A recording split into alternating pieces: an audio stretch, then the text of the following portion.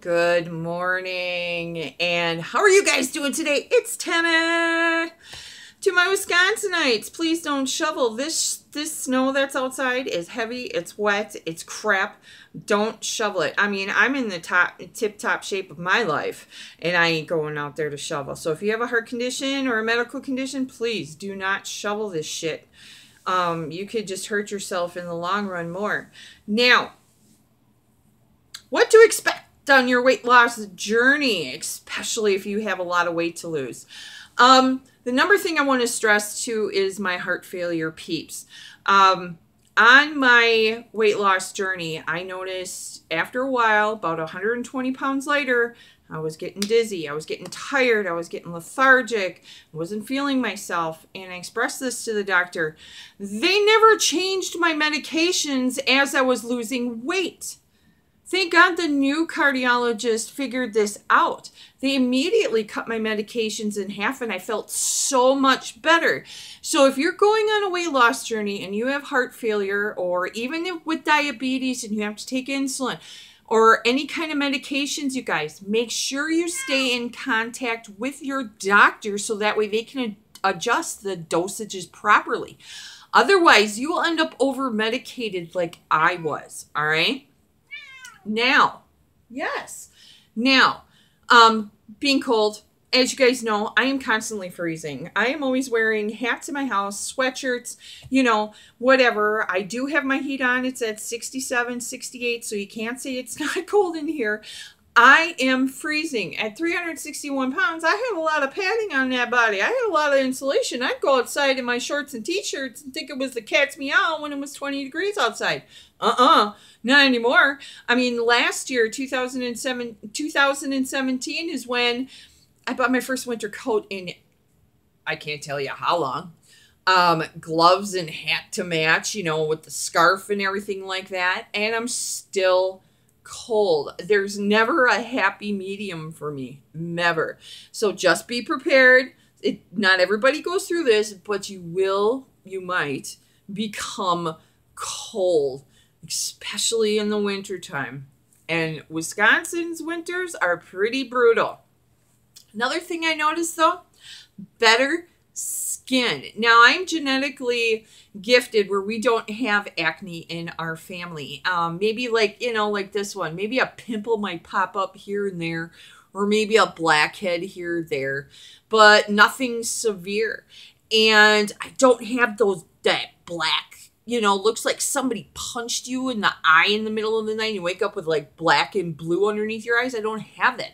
I don't have the puffiness. I mean, my eyes used to be like, I can't even do it. But they would be like puffy. You know, I don't have that anymore. And people have noticed that my skin is a lot clearer and it glows. And I just love it. Now, my weekly routine is 3 to 4 times a week. I use St. Ives apricot scrub on my face. It's an exfoliator, and then I put lotion on afterwards and I go to bed. Yeah, that's basically all I do. I don't do special creams. I don't do anti-wrinkle creams or whatever and all that shit. That's all I do. So maybe I'm just like genetically gifted, but yeah. Clear skin. Another thing that I noticed is that I am more flexible. Boy, when I was in high school, I was flexible between dance, synchronized swimming, sports, all that stuff. And then I had my son. I gained 80 pounds and I just lost all my flexibility after that. But man, oh man, I can now take my toe, touch my nose. I can bend over and touch the floor and I can still breathe. Flexibility, I can't believe it. It is awesome. It's nice to have that back. The aches and pains are gone. When you're 361 pounds, that's a big girl right there. And you're carrying a lot on your joints, on your knees, on your hips, on your back, on your shoulders, you know, your ankles, your feet. Of course they're going to hurt. But after losing the weight, the only problem I have is with my right knee. I have severe arthritis in it and a deteriorating meniscus. So it hurts once in a while, only when it gets like super cold. Like a couple of weeks ago, it was like -50 outside. Believe me, I felt it.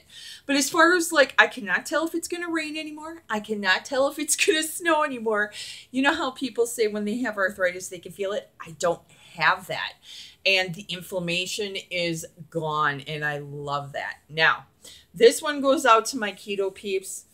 You're going to have people on your journey posting on your Facebook, messaging you, texting you, telling you, you're going to die from the ketogenic diet. You're going to have a heart attack. You're going to get diabetes. You're going to get cancer. You're going to get and you're just like, phew. Now, when you first start the ketogenic diet, you're going to be telling everybody. I did. You're going to be telling everybody that you're doing this diet and that you're losing weight and that you feel fabulous. And they're going to come back at you and tell you all that stuff. So what do? You have one or two options. You can either do what I did, shoot them studies, shoot them testimonials, shoot them videos, tell them, over and over and over and over and over again, and they still won't believe you. You'll never change their mind. Or you could just say, okay, thank you. I'll take that into consideration. Honest to God truth, I have been there. I have done that, and I fired everything I had at them, and it still didn't change their mind because they'll be firing stuff back at you. Just nod your head and say, okay, thank you. I'll take that into consideration. Just be prepared. Also, there's going to be people that are going to sabotage you, that are going to want to sabotage you. You may have kids, exes, or husbands, wives, friends, whatever. Oh, look at this chocolate cake I'm eating. Oh, look at this pizza I'm eating. You can't have none. Well, good for you. Have it.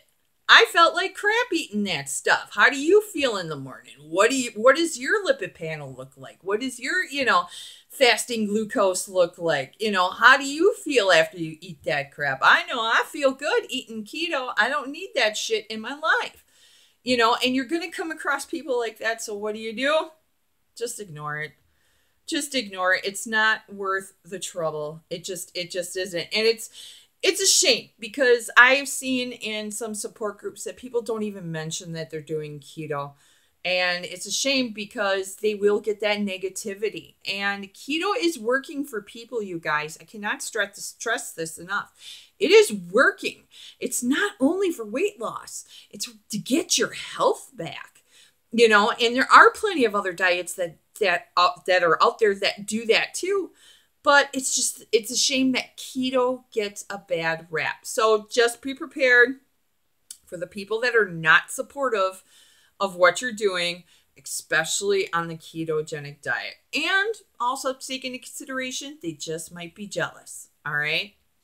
So anyways, another thing and something that I go through and I seek counseling for is body dysmorphia.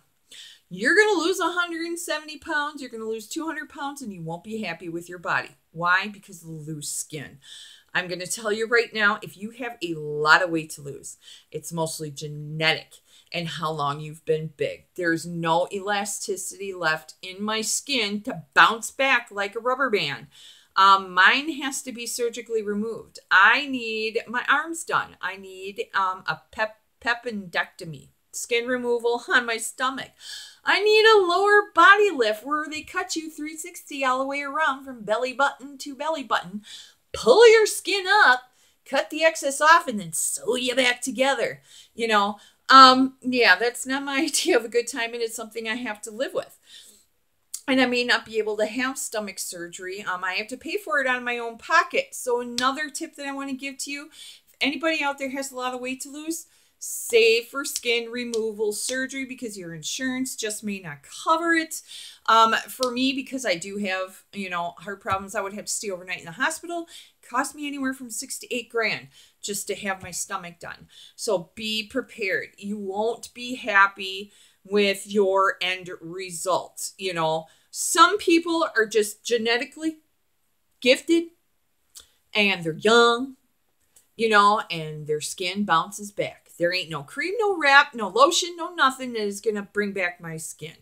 And it's unfortunate. Even though I did intermittent fasting for 3 years every single day and heavy weight training every single day, well, except for 2 days of the week, 5 days a week for about an hour, it's not going to come back. So start saving your money now.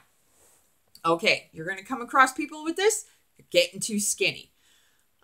You're losing too much weight, Tammy. You're getting too skinny. You don't need to lose anymore. Okay. You have to take this into consideration. When did you meet this friend? Did you meet this friend when you were fat? Or did you meet this friend when you were thinner? Or if you ever were thinner? Now, my thinner days was 6th, 7th, and 8th grade, middle school. And a lot of people have not seen me since middle school. And a lot of people didn't know me in middle school. So they've always seen that bigger girl. Right now, I am like at 7th, 8th, 9th grade weight. And, you know, a lot of my friends, when I was done losing weight, they're like, oh my God, Tammy, you're too skinny. You need to gain some weight back. They've never seen me skinny. You have to be your own judge. Now, I reached my goal weight of 190 pounds, and I thought I could take it a little bit farther. I thought it looked good, but maybe I thought I could take it, you know, just a little bit farther to 180. I got to 184. I started looking like a skeleton. I looked deflated. I didn't look good. So I knew that my sweet spot was between 188 and 195. That's my maintenance. That is my maintaining level. So you have to be the judge. There is no one else that could tell you how to feel. You be the judge. Okay. Another thing, you're going to notice some imperfections. You might notice a little wrinkle here or there. You know, you might notice that this right here becomes bigger. I noticed right here that I got, you know, what do they call those when you smile? I can't think of it right now. But yeah, a dimple. A dimple. I have a dimple right here. Never had that before when I was 361. I mean, yeah, I could probably use a little facelift, I think. I don't know. But yeah, the crease in here got a little bit deeper. But I look younger, which is fine by me. Another thing I noticed that, okay, so if you guys, you guys see my nose, it's crooked. I never had a crooked nose at 361 pounds. And after I lost about 100, 120 pounds, I noticed it was crooked. I'm like, what in the hell happened? Well, one time I got dehydrated on my weight loss journey and I passed out.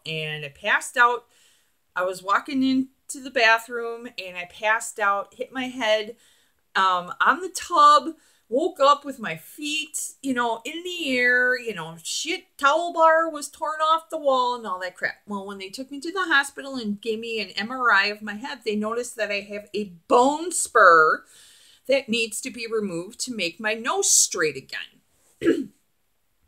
You know, and I've always wondered, why is my nose crooked? You know, you're going to notice little imperfections everywhere.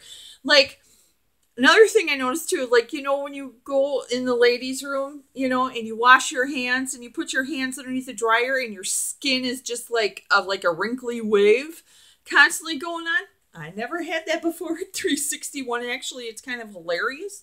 I call it old age waves. But, you know, it's, you know, you just notice little, you know, imperfections. Now, the last thing I want to mention is just be prepared. Just be prepared for some of these things. They may happen to you. They happen to me, especially the loose skin. It's still a mental thing. That's why I still seek counseling for it. It's there. There's nothing I can do. But, you know, I look like a happy, fun, Play-Doh fun factory going on. But I would rather have 20 pounds of loose skin than be 361 pounds and be unhealthy again. I would not exchange it for the world. So I hope you guys have a great day. I don't know if we're going to get any sun today, but we will see. No shoveling to my heart peeps. Anybody with a heart condition, please do not shovel today. And everybody, I will see you tomorrow with tomorrow's weigh-in. Did I lose weight? I don't know. We will see. Bye, guys.